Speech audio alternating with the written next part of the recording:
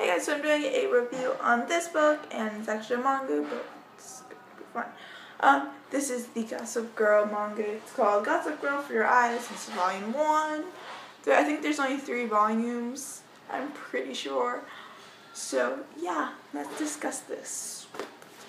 Okay, so basically, it's a little bit different.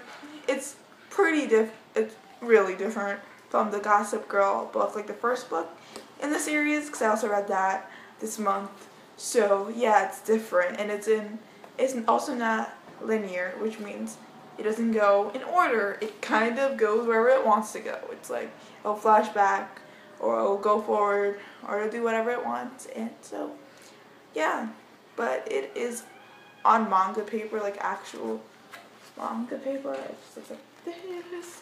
And it's not like an American graphic novel, which will be more like this. It's like a smoother page. It is for like the first few pages, but oh my god, cause it's a manga, we're gonna talk about the art a bit.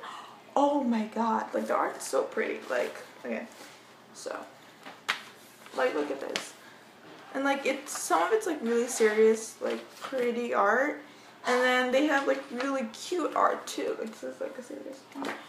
But ones that I like are like these little cute ones. But yeah, it's really cute and I really like it. And I'm gonna get the second volume and see how to, because it's different from 1, the book, and 2, the TV show. So it kind of has its own entity and it's really cool. But I like it. I am gonna pick up volume 2 and probably volume 3 after I pick up volume 2. I have a hold on it at the library. By the way, this is a library book.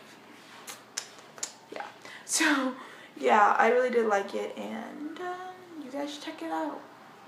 If you want something that's just simple and easy, and yeah, I think this would be a great spring break or summer book. But yeah, I'll talk to you guys later. Bye.